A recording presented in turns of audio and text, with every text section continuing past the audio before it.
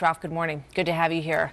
Hey, Martha. This is Kurdish fighters that are scoring wins with no help from us, correct?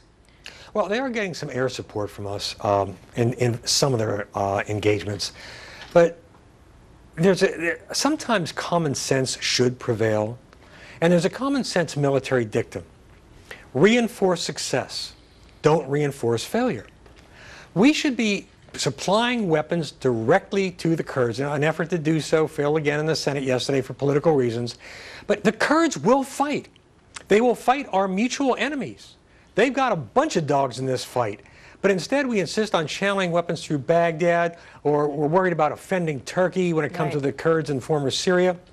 And so as a result, we wind up supporting the Iranian-backed hacks in Baghdad, because our State Department is wed to that extravagant embassy of theirs. And instead of concentrating on destroying our enemies and getting the Kurds, who are willing to be surrogates in this fight, we wind up fixating, our State Department fixates on old lines on old maps and can't see the core of the fight. Yeah, you make a great point, as usual, Colonel Peters, and that is about the Kurds. Now, the Kurds want to be separatists. They want to break away from Turkey, and Turkey doesn't want that. So we've been very concerned about offending Turkey by sending enough real firepower to the Kurds to genuinely back them. But the Peshmerga fighters are the strongest people that could possibly take on ISIS in terms of what's available, right?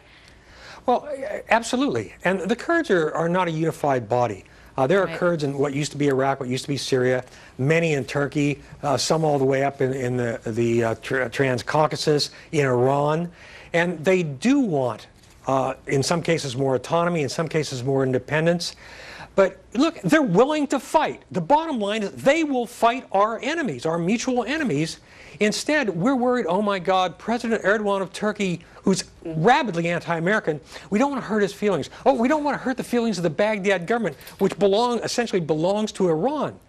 My God, let's apply, again, common sense, reinforce success. You know, I'm just starting to see some of the headlines because Ash Carter is just sitting down. And essentially, what we're seeing so far this morning is that the United States is calling for a greater commitment from the Iraqi government. That what we need is more coordination with the Iraqi government, which I know you believe is something that represents a country that doesn't even exist. So is that, we're just barking up the same tree and continuing a process that has not worked and never worked.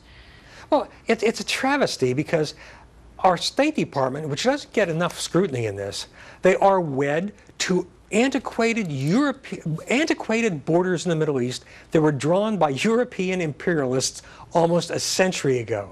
They were dysfunctional borders. They have now all but disappeared.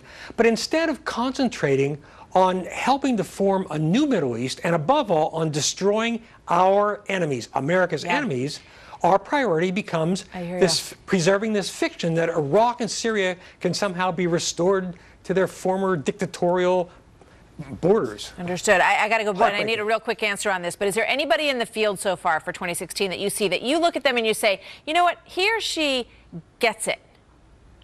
Well, Lindsey Graham obviously gets it. I mean, there's no question about it. And he's got the cred.